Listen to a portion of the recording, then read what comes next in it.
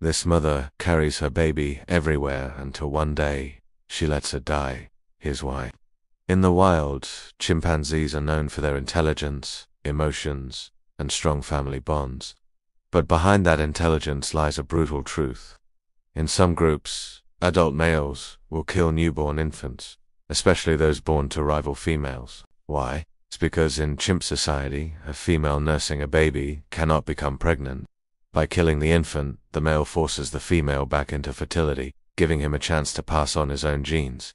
It's cold, calculated, and shockingly effective.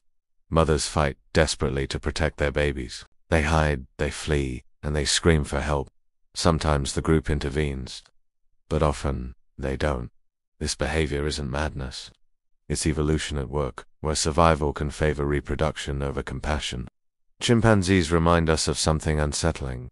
Intelligence doesn't always eliminate cruelty.